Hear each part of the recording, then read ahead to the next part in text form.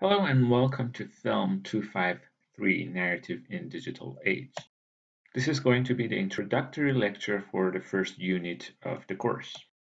From the birth of cinema, film theorists and film historians were interested to define the medium specificity, how it's different than other narrative art forms such as literature or theater, focusing on things that were strictly cinematic, the visual elements, that it doesn't have sound or dialogues in the beginning, so it's different than other forms of narrative arts with verbal compositions, for example, the idea of editing, getting too close to the subject, close-ups, expressive performances. However, it's undeniable that cinema borrows certain narrative techniques from other narrative art forms. Still, there are certain things that are unique to cinematic techniques. Knowing that, for example, in movies, the camera is the primarily narrator. We're going to discuss mostly fictional elements of narrative or narration in fictional films today. But before that, you should know that cinema is always a narrative medium. And it's just because of the fact that it's a temporal medium, it always employs narrative techniques and certain elements of narration. So documentary films are scripted. They, without any elements of narration, documentary films would be as dull as those images captured by the security cameras in the grocery stores. So knowing that experimental films, art films, and documentary films, they all employ elements of narrative techniques. So what is a narration? So narration is the act of telling the stories, and the narrator is who or what tells the story. So in cinema, we can use number of things, number of perspectives, flashbacks that explain the character's past, voiceover. So there are all different approaches to story. And one thing that makes cinema unique is the multiplicity of perspectives. Not that in literature or novels we don't have some sort of a polyphonic way of storytelling, but usually that is done in a very complicated ways by writers such as Nabokov or James Joyce. This can be achieved in a very digestible way in cinema.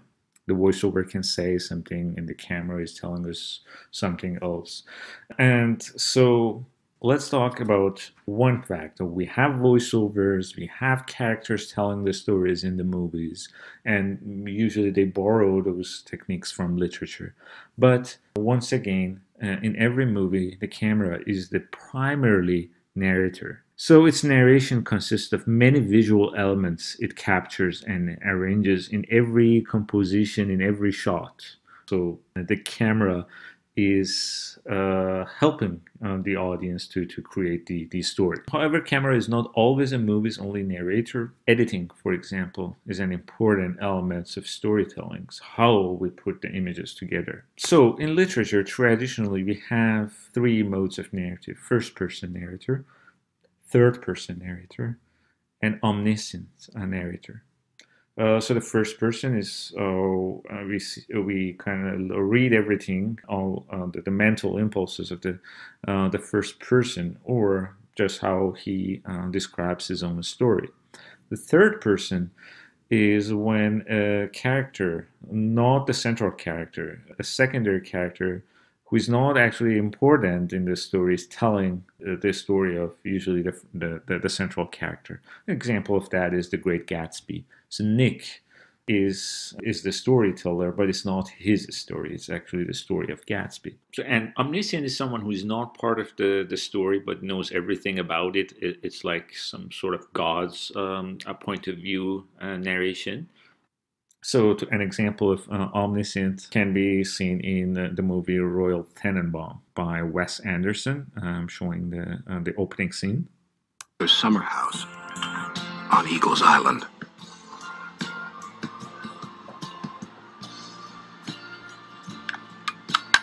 Hold it, Chazzy. Hold it right there.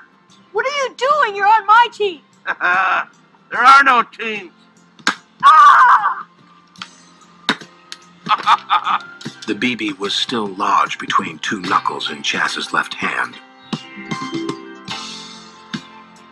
Margot Tenenbaum was adopted at age 2. Her father had always noted this when introducing her.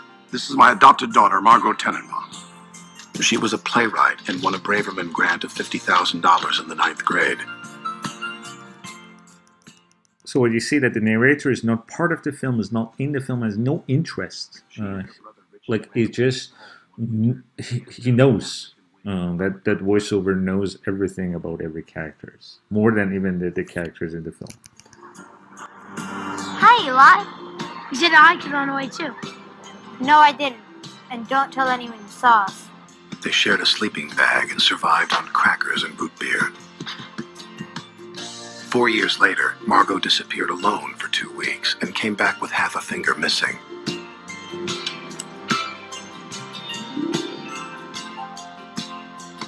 Richie Tenenbaum had been a champion tennis player since the 3rd grade. Do you copy it out there?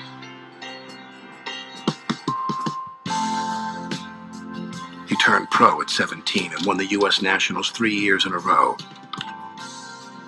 He kept the studio in the corner of the ballroom, but had failed to develop as a painter. Up. Up. Right. Perfect. Hold up. On weekends, Royal took him on outings around the city.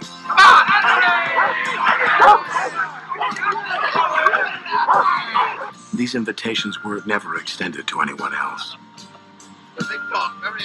So back to my first point about multiplicity of perspectives in cinema. And so even when we have a first-person narrator, actually, usually we don't employ that voiceover through the entire story. And I said that usually we have a number of devices in cinema that they also tell us stories. So I'm going to show a scene from American Psycho. So it's first-person narrative is actually kind of adapted from a novel. Employs a first-person narrative. But the scene that you're going to watch, you would see the difference between the camera narrator and a first-person narrator. You hear the voiceover of Bateman's first-person narrators, Bateman's character in this scene, and how he's very much concerned and obsessed about business card. But what the camera reveals to us is that all these cards are very similar. It seems that just the names are different, even the phone numbers, so they're exact same cards. So these confuse people, and they also misrecognize each other.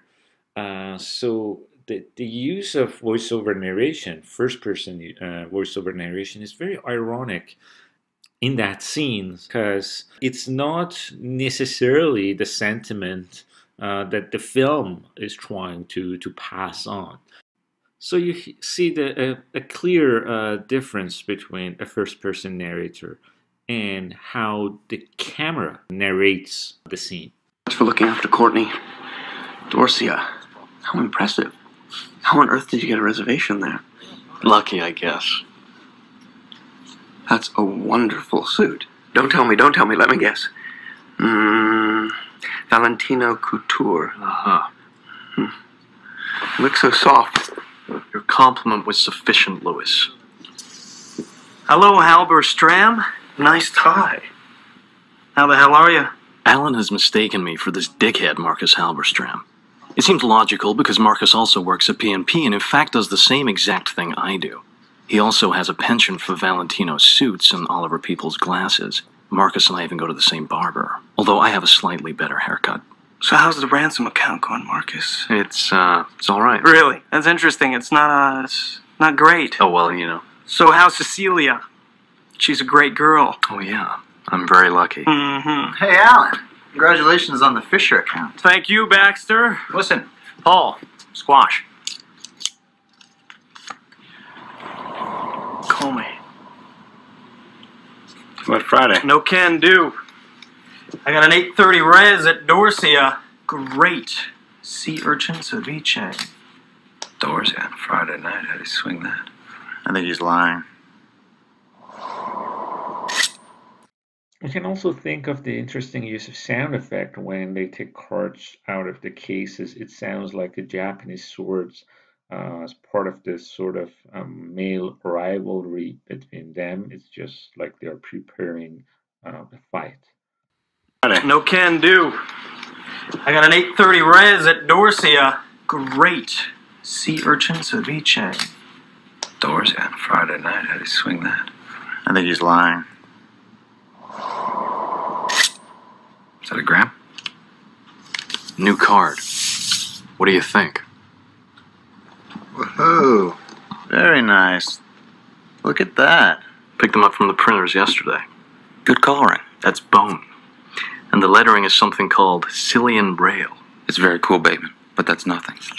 Look at this. That is really nice. Eggshell with Romalian type. What do you think? Nice. Jesus. That is really super. How did a nitwit like you get so tasteful? I can't believe that Bryce prefers Van Patten's card to mine. But wait. You ain't seen nothing yet. Raised lettering. Pale nimbus. White. Impressive. Very nice. Mm. Let's see Paul Allen's card.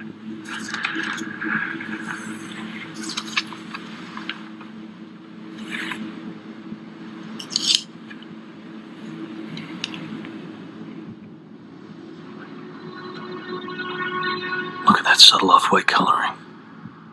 The tasteful thickness of it. Oh my God. It even has a watermark.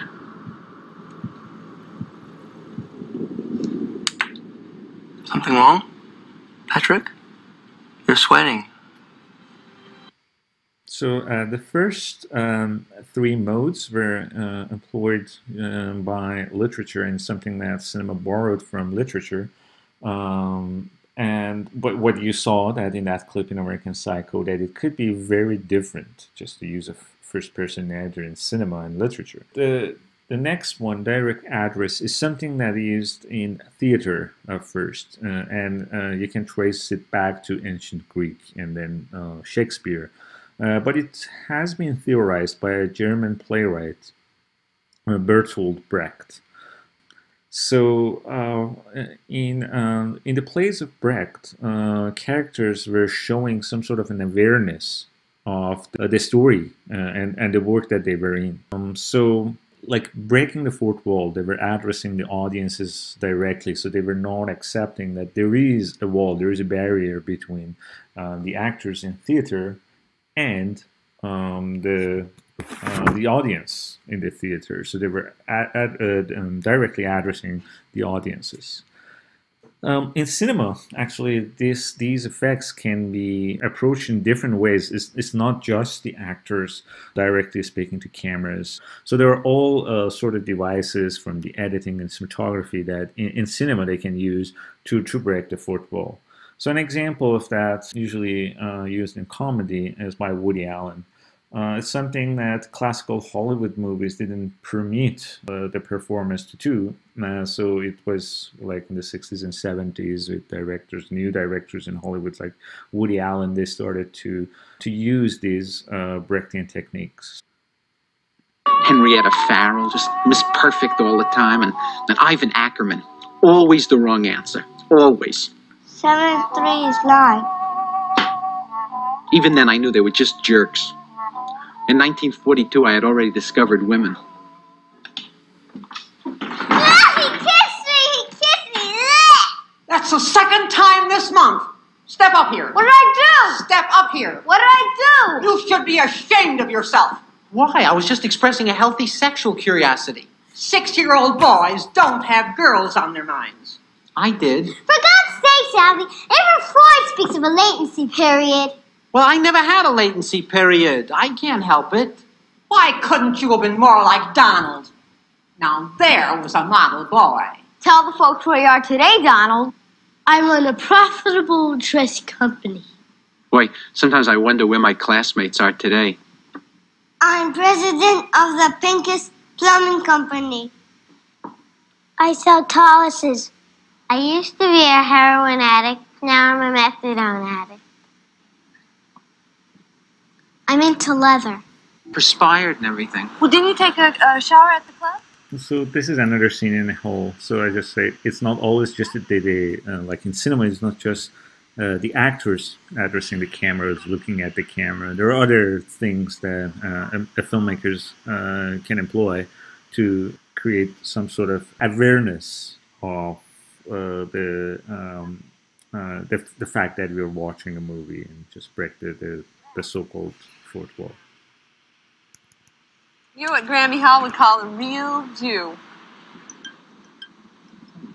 Thank you. Yeah, well, she hates Jews. She thinks they just make money. But let me tell you, I mean, she's the one. And is she ever? I'm telling you.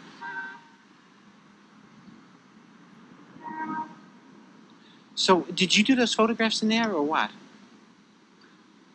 Yeah, I sort of dabble around, you know. They're wonderful. You know, they have a quality. Well, I would like to take a serious photography course. Photography is interesting because, you know, it's a new art form, and a set of aesthetic criteria have not emerged yet. Aesthetic criteria? You mean whether it's a good photo or not? The medium enters in as a condition of the art form itself.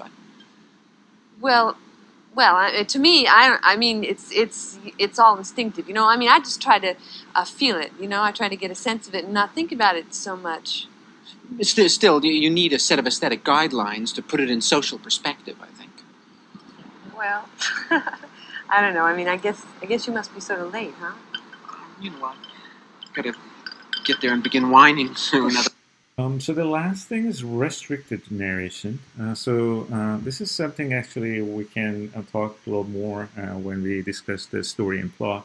Restricted narration is when the narrator is like the movie is showing just limited aspects of the scene. So like a typical moment is that when the characters opens the door, we see the reaction shot, like he or she is shocked, for example, by what they see. So we see that close up, we see the reaction shot. We know something strange or bad or shocking is inside that room that they open, but it's never shown to us. That's restricting our access to certain spaces or moments to create and complete this story. There are also the issue of character identifications or character engagement. We sympathize or empathize with the characters, usually the main ones in the movies. David Bordwell believes that we need more scientific terms rather than empathy or sympathy, because we don't exactly empathize or identify with characters in the screen. He uses these two terms, alignment and allegiance. So one is the objective perspective presented to the spectator by the camera. So if you have a central character, but at certain time, certain moment in the movie, we hear dialogues or we are present somewhere that the character is not there, without the presence of the central character. So not all the information to build and complete the storylines were presented by the point of view or perspectives of the central character. Allegiance, however, when the positions of the spectators is very subjective. When we have the characters all the time in the situation. Usually in detective films, everything is revealed to us when it's revealed by the clues that the detective gains. And contemporary films, we have even this feeling of allegiance goes to the degree that we have this eye camera things, usually in horror movies, contemporary horror movies like Diary of the Dead, the Blair Witch Project, and popular movies like that, The Wreck. So everything is presented to us by exact view of the character. So you don't see anyone else's perspective. And you don't even see the character's face. You're in his viewpoint. So I want to show two clips from Chinatown to show or elaborate on the differences between alignment and allegiance. Is the film that we totally learn everything in this film through, or the the eyes of the detective, hard-boiled detective, the Jack Nicholson character. And except one or two scenes that actually something is shown to us quickly, and the camera stays with another character, not the main character. Usually we see everything when it's been presented to the central character, the Jack Nicholson character. Better come with me. But why? There's nothing more to say. Will you get my car, please? Okay, go home. But in case you're interested, your husband was murdered. Somebody has been dumping thousands of tons of water from the city's reservoirs, and we're supposed to be in the middle of a drought. He found out about it, and he was killed. There's a waterlogged drunk in the morgue, involuntary manslaughter if anybody wants to take the trouble, which they don't. It seems like half the city is trying to cover it all up, which is fine by me. But Mrs. Mulray, I goddamn near lost my nose, and I like it. I like breathing through it. And I still think that you're hiding something.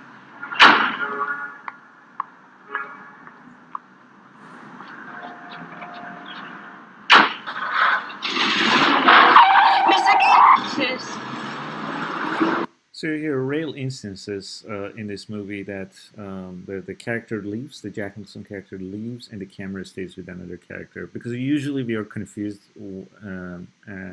as he's confused, and just we don't get information from other characters. So it's the first time you see her facial expressions is just revealed to the audience, not to the characters we are aligned with.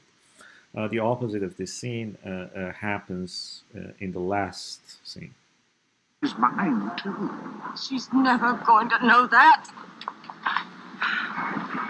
Evelyn, you're a disturbed woman. You cannot hope to provide. Evelyn, put that gun away. Let the police handle this. He owns the police. Get away from her. You'll have to kill me first. Get away. Get away. Captain, close the door. Halt!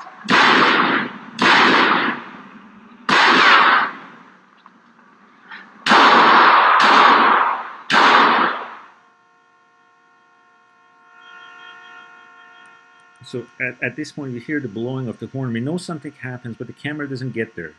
Up to the point that the characters that we are aligned with is getting there. So nothing is revealed to us before the characters that we are in allegiance.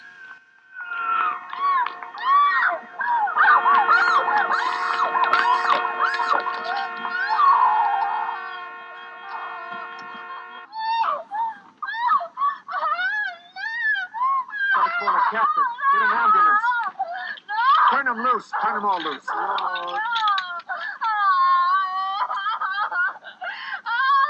Lord.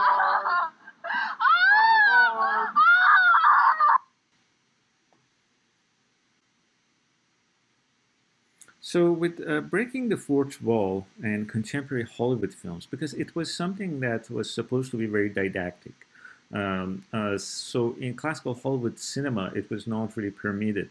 The classical Hollywood cinema, the mainstream Hollywood, they wanted the audience to forget that they're watching the movie, to be kind of, in a way, immersed in the world of the film and never really see any sort of any awareness about the fact that they are watching the movie. So Direct Address is doing the opposite.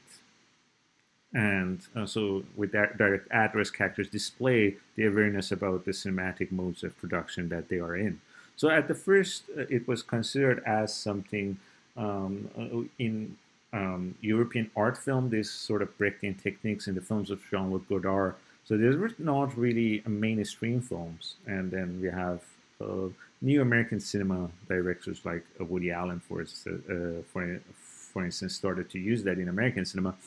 But contemporary Hollywood films actually use that to increase the pleasure. Something that was in Jean-Luc Godard films was employed to take away, to kind of work against the Hollywood idea of increasing the visual pleasure, the pleasures for the audience to follow the story, usually ending happy ending, is to kind of deny that from the audience. Contemporary, actually, Hollywood films and actually television series, they started to use those techniques in order to increase the pleasure. So nowadays, that technique of breaking the fourth wall or direct address is not as didactic as it used to be in European art films. Is actually a very common technique in mainstream films. So look at the next two clips. Incredible. One of the worst performances of my career, and they never doubted it for a second.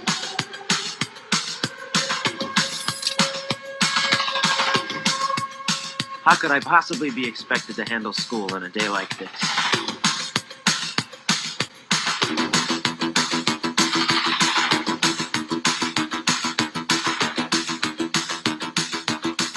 This is my 9th sick day this semester. It's getting pretty tough coming up with new illnesses. If I go for 10, I'm probably going to have to barf up a lung. So I better make this one count. The key to faking out the parents is the clammy hands. It's a good non-specific symptom. I'm a big believer in it. A lot of people will tell you that a good phony fever is a deadlock, but you get a nervous mother, you could wind up in a doctor's office. That's worse than school. You fake a stomach cramp, and when you're bent over, moaning and wailing, you lick your palms. It's a little childish and stupid, but then so is high school. Life moves pretty fast. If you don't stop and look around once in a while, you could miss it. I do have a test today. That wasn't bullshit. It's on European socialism. I mean, really, what's the point? I'm not European. I don't plan on being European. So who gives a crap if they're socialists?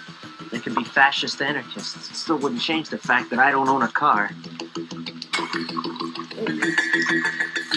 I recall Central Park in fall. How you tore your dress. What a mess, I confess.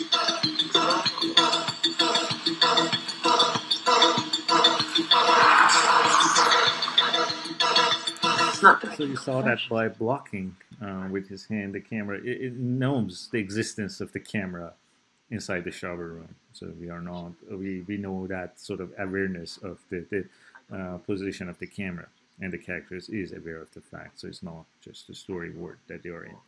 Usually with the voiceover, it's creating some sort of ironical things. If you've seen, for instance, American Beauty, remember at some point in the movie it says that this is the day, this is the last day of the rest of my life, so I will be dead tonight. So it's just, how can you be dead and at the same time narrate this story, for example? So this is contemporary Hollywood mainstream films started to employ the direct address mode into popular entertainment, something that we never had in classical Hollywood cinema.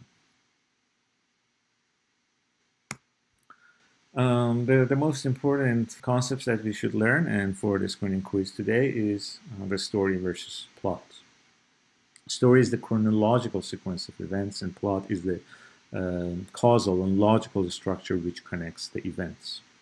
Plot consists of specific action and events that the filmmaker selects and the order in which they arrange those events to effectively convey the narrative to the viewer. So there are a number of ways that the plot approaches the story. Usually we have three acts structure, linear narrative in mainstream Hollywood films that we usually follow the story, and the plot is helping us to build the story. They correspond to each other pretty well. But contemporary films like Memento, if you've seen, Inception maybe, even like Mother. Mother is a little different. It's just something that you always, the plot is a little restricted narration, because the plot is always, you realize that there is something else. But films like Memento, Christopher Nolan's films, Irreversible, all these films are trying to create some sort of tricks. So the plot tricks us in a way we construct the story. So it always plays with the way we usually assume what the story is. So the way the plot is organized is like a puzzle. So it's not, first of all, as easy to create that as stories. Or films like Pulp Fiction, they're just messing up. So there is a linear narrative, but they're just sort of, it's been kind of destroyed. So there are also fork narratives, right? Run, Lola, Run. We see possibilities. So there are possibles of different narratives, different stories. But if you've seen the films like Memento, it's all about sort of how the viewers are always kind of misinformed by the plot, maybe, to create the story.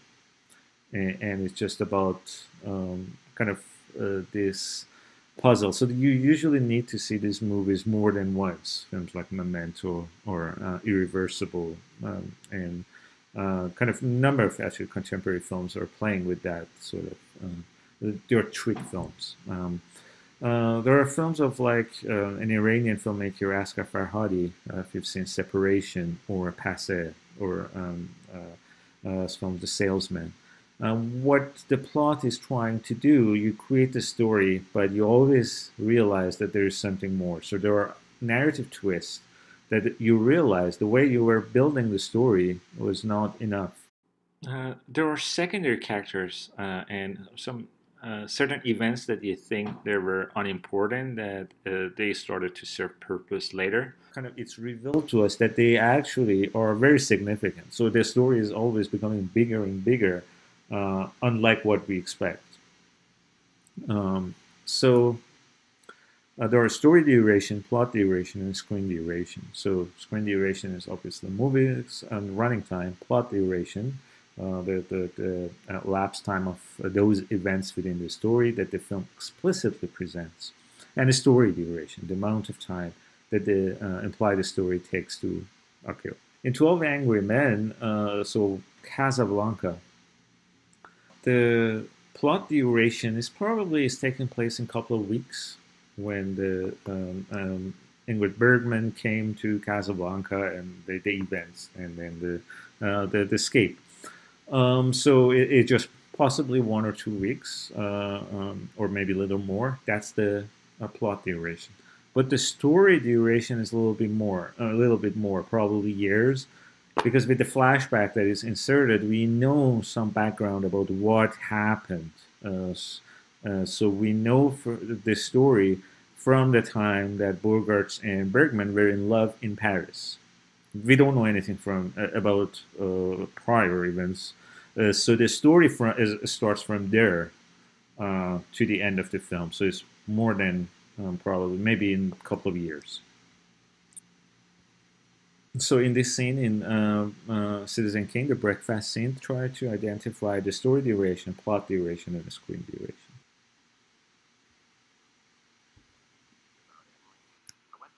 School with Emily. I was very graceful. We were talking about the first Mrs. Kane. What was she like? She was like all the girls I knew in dancing school. Very nice girl, very nice. Emily was a little nicer. Well, after the first couple of months, she and Charlie didn't see much of each other except at breakfast. It was a marriage just like any other marriage.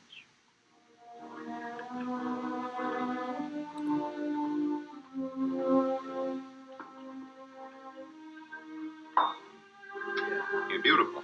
Oh, I can't. Yes, you are. You're very, very beautiful. I've never been to 6 parties in one night in Extremely my beautiful. whole life. I've never even been up this late. Just a matter of habit. I wonder what the servants will think. They'll think we enjoyed ourselves. Yes. Didn't we? I don't see why you have to go straight out to the newspaper. You never should have married a newspaper man. They're worse than sailors. I absolutely adore you. Oh, Charles, even newspaper men have to sleep. I'll call Mr. Bernstein, have him put off my appointments until noon. What time is it? Oh, I don't know. It's late. It's early. Charles, do you know how long you kept me waiting last night while you went to the newspaper for 10 minutes? What do you do in a newspaper in the middle of the night? Emily, my dear, your only correspondent is the Inquirer. Sometimes I think I'd prefer a rival of flesh and blood. Oh, Emily, I don't spend that much time on the newspaper. It isn't just the time. It's what you print. Attacking the president. You mean Uncle John? I mean the president of the United States. He's still Uncle John. He's still a well-meaning fathead who's Charles. letting a pack of high-pressure crooks run his administration. This whole oil scandal. He happens to be the president, Charles, not you. That's a mistake that will be corrected one of these days. Your Mr. Bernstein sent Junior the most incredible atrocity yesterday, Charles. I simply can't have it in the nursery. Mr. Bernstein is apt to pay a visit to the nursery now and then. Does he have to? Yes. Really, Charles? People will think... What I tell them to think.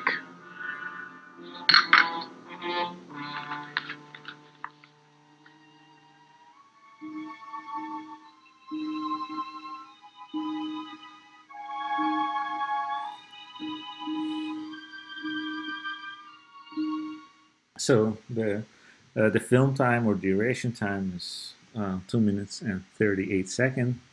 Probably the plot time is just the interview started, and it just takes for the interviewer to describe the whole scene. It's just probably, we assume that it takes like maybe a couple of hours or something.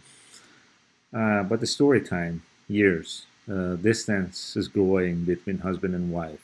First they're more intimate, and then so over the years we can see the growing distance.